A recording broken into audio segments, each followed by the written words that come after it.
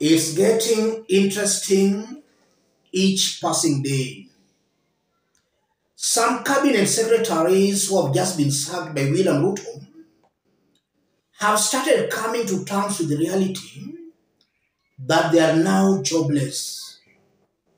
We know some had to resign.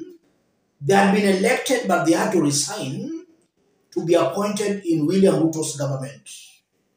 One such person is Aden Duale.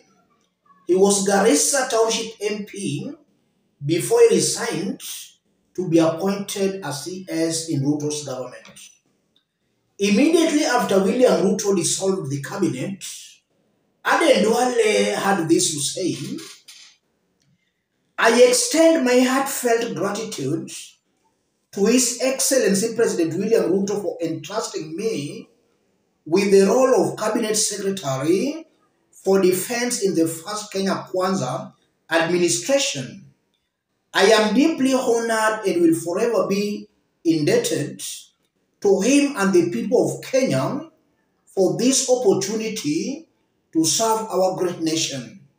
As the Quran says, but they plan and Allah plans, and Allah is the best of planners. Aden Duale, former Cabinet Secretary, Defense. I don't know why Aden Duale has responded that fast, but it's very clear he has got a lot of pain in his heart. This is a man who resigned as an MP to be accommodated as a CS in Ruto's government because they have got some entitlement that they are William Ruto's friends and they campaign for William Ruto. So they feel they must and should be in Ruto's government. These are the individuals who made Ruto fail. And I'm very sure he's sharing out this to massage Ruto's ego. He's just trying to catch the attention of Ruto so that William Ruto can reappoint him in his new cabinet he's soon going to form. I strongly believe William Ruto should not fall for these easy and cheap tricks by some of these individuals. These are the people who have made him fail. In spite of the fact that William Ruto has been the problem, he has been incompetent. He also appointed people who are incompetent, such as Aden Duale, and that's why this government has not been performing. So William Ruto should not fall for these easy tricks by these individuals who have made him fail. For William Ruto to get it right, he should put friendship aside. He should forget about those who campaign for him. Let him go for the best individuals. If he still looks in the direction of Akina Aden Duale, it's almost certain William Ruto will fail again. And let me also say this. The problem all along, in my honest opinion, has been William Ruto. Ruto from day one has been very, very incompetent. And because of that incompetence, he went for these incompetent people who could not challenge him. He wanted a yes-sir individuals. That's why he went for Akina Duale, Aisha Joma, Mithika Linturi, Moses Kurias. Ruto fears competence. If he appoints competent people, he fears that they will outshine him because himself is not competent. So there is still a problem ahead. I don't know how William Ruto will manage this field of inferiority complex. He feels inferior, and that's why he went for these individuals who are also inferior. And again, if you look at exactly what has happened, I honestly believe that the dissolving of the cabinet is not the solution. The solution is in William Ruto resigning as Kenya's president. That will be the solution. A public office is not a private office, where against all odds, you must still continue holding on to that office. A public office is not a private office. William Ruto should do the most honorable thing. Let him quit.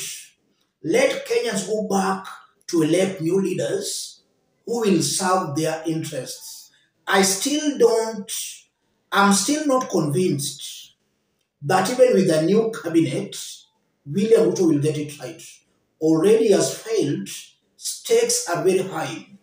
And for these things to be solved amicably, William Ruto has no option but to resign. That's exactly what I'm seeing here. And now the dissolution of the cabinet is only going to increase the split between Ruto and his deputy. And this moment has provided a wonderful opportunity for Ruto to fix his deputy Rigathi Gachagua. He has now just sacked Rigathi's allies without fingers being pointed at him that is targeting people from the mountain. So Gen Z's protest and these mandamanos provided that wonderful opportunity for William Ruto to fix Rigathi Gachagua. And again, if you look at some of the CSs, somebody like Ababu Namwamba for some few days, he has been in the headlines. Kenyans have been accusing Ababu Namwamba of selling his side chicks to Paris for the Olympic Games. So William Ruto should also be very careful on what type of people he's going to appoint in his cabinet. Let him go for the best men and women of integrity. But above all, just as I did explain in our earlier video, William Ruto, upon forming the new cabinet, he should let those cabinet secretaries do their work. He should not be trying to micromanage everything, because the past cabinet was a one-man show where William Ruto was pulling the strings behind the scenes. In his new cabinet, he should now let the cabinet secretaries perform without any interference. And that should also go to our judiciary. Martha Koome and the Supreme Court judges, is now my considered opinion that they should also be sanitized. Koome and that bench of about 7 judges, they should also go home, because they are also a big letdown to Kenyans. And I've also seen Gen Zs now saying that even America's ambassador, Meg Whitman, should also be deported. If William Ruto is serious, he's sanitizing the country. Let him do what Kenyans are saying. Kenyans are saying America's ambassador, Meg Whitman, has to go.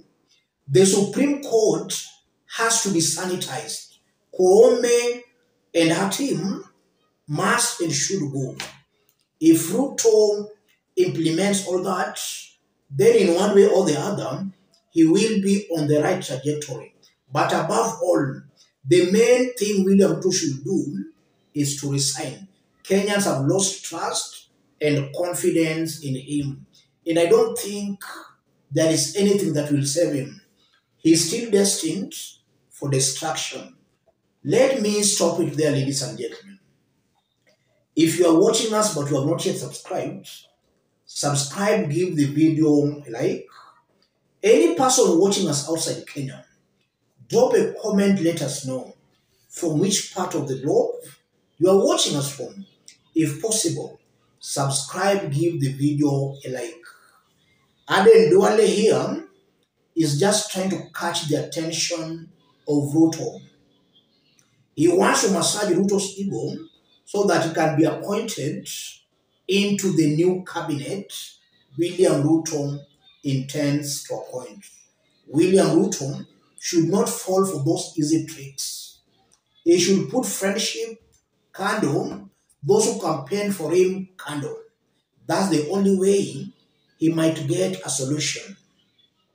Failure to that, I'm seeing he will eventually be sent to Hague because Kenyans are still demanding of him to go. Ruto must go. Let me stop it there.